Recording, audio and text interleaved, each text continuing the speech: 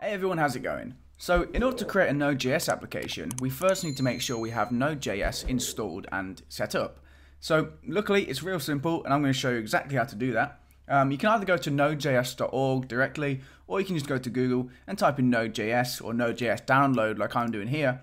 Press enter and you should see a link right here. I'm clicking on this download link and it'll take me straight to the download page.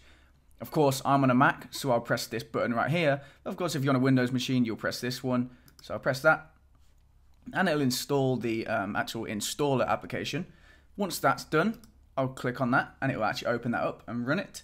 Now, all you're going to do is click continue and accept all of these prompts, so agree to the terms and conditions, which of course you just read, and just click continue, and just go through the whole thing, and then click install. I've already installed this, so I won't click install, but it's real simple. Just click OK all through that, and it will install Node.js. Now, to make sure that worked, you can open up the terminal. So if you're on a Mac, just search for terminal, and you'll get this application right here. If you're on a Windows machine, you can search for the command prompt, which is just cmd. So just search cmd, and you'll get that application. And then to make sure it's installed correctly, you're going to just type in node-v. And -v means version, and it should display your Node.js version. Now, if you don't see a version when you do that, it means that your Node installation did not work. So you should see a version. Keep in mind though that your version is most likely going to be different to mine, because at different points in time they will have different versions as the latest one. So yours will probably be a later version than this, okay? So yours will be different than mine most likely, but that's okay. So anyway, we now know we have Node installed, great. So now we're ready to create our first Node application. So just before we do that though, we are going to install a text editor. Now I'll be using VS Code because in my opinion it's the best text editor out there, especially when it comes to writing Node applications. And it's real simple to do, to download, sorry. All you have to do is go to Google and type in VS Code. And then you should get a link right here, which takes you straight to it, and just click download. And again, just go through the installer, just click OK, and agree and stuff, and it will install. It's real simple. It's just like installing any other application. Now, once that's done, you're going to go ahead and open it. So here you go. I've opened my VS Code application, and I've got a brand new VS Code instance. And then you'll go to File, and then Open at the top here. And then we're going to create a folder for our project.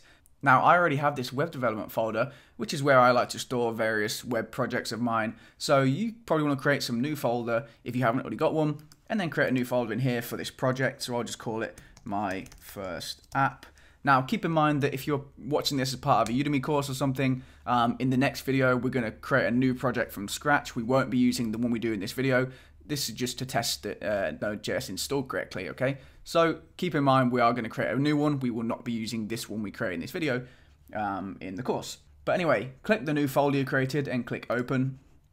And you'll see that it's now opened this folder in my workspace. So in this VS Code, it's opened this folder. Now any files created inside that folder will show in this menu right here. Of course, we don't have any files yet, so you won't see anything.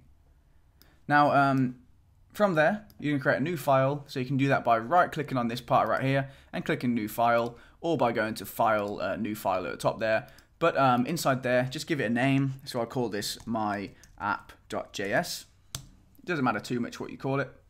And if you're wondering why your icons might look different to mine, it's because I'm using an extension. In Visual Studio Code, you can use extensions and themes and stuff. So I've installed an extension which gives me these cool icons for each of my file types. If you want to install that, you can go to View, Extension right up here. But you don't need to do this, so feel free to ignore this part. But just go to View, Extensions, and you can view all the VS Code extensions that they have available. And just search for Material Icon right there. And then this one right here, Material Icon Theme by Philip Keefe, is the one I have. And then just click Install. I don't see the Install button because I've already installed it. But if I click on another one that I haven't installed, you should see a button that looks like this. So click on that and it will install. And then once you've installed it, you do need to activate it. So you can do that by pressing Command-Shift-P or Control-Shift-P if you're on a Windows machine. And then click. If you type in Material Icons, you should see Activate Icon Theme. Click on that, and it will actually turn this theme on for you. And then any of your icons will have cool icons next to it. Basically, any file type you add, it will add a cool icon for it. because right out the box, you don't have icons for every single file type, just to save space, I imagine. But this will just add the icons. So that's an optional part. You don't need to do that. But just in case you're wondering why my icon's different, that's why. But anyway, we're going to write our first application. Now, to make sure it works, we'll just say console.log and then just put in there some text. So sandwiches, like that. Okay. Now, give that a save. So go to File, Save, or press Command S or Control S if you're on a Windows machine. And we're ready to run this now. So to run it, we could run this in the web browser. It would run, but what we're going to do, just to keep it simple, is we'll go to the terminal and run it from here. Now, we could go to the terminal and then CD all the way into our project folder. Okay, we can definitely do that. But in Visual Studio Code, you can open up the terminal by going to View at the top here and then clicking Terminal right there. And it will open up a terminal or command prompt, whatever you want to call it, directly inside Visual Studio Code. Now, this will already be inside your project folder, so you won't need to CD into any of the folders. You're already where you need to be. From there, all I need to do is type in node and then my app.js, press enter, and you'll see sandwiches. So what it's done is it's ran this application. So that is technically our first Node.js application. So you've done it. So we can do some more complicated things such as write output to a file. So I'll show you how to do that real quick. We can say var fs equals and then require and then type in fs. Now what this is doing is allowing us to use the file system, that's what fs stands for, in this JavaScript file. Now file system just allows us to communicate with files, create files, write files and stuff like that. So this just allows Node.js to use the file system module, okay?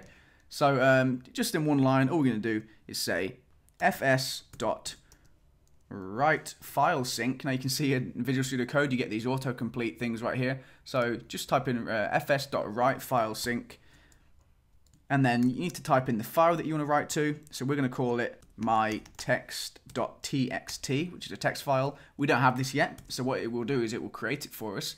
Then we're going to put some text in there which will be written into this file. So we'll say, I love sandwiches. Okay. You probably thought I was going to write some hello world messages like you usually see, but I like to keep you on your toes. So this is it. We have this Node.js application now, and it should write this text into this file. So let's run it and give it a try. So I'll go to this terminal. I pressed up on my keyboard to go to my previous command, or you can just type this out again. It's entirely up to you. I'll press enter. We're running node myapp.js, and you'll see there's no output now because we didn't have any console.log in this one, so we won't see this sandwiches echoed anymore. But you will see this mytext.txt right here. If I click on that, you'll see I love sandwiches, which is what is written into the file from this line. So there you go, a real simple Node.js application. You're now set up and you're ready to move on to big things.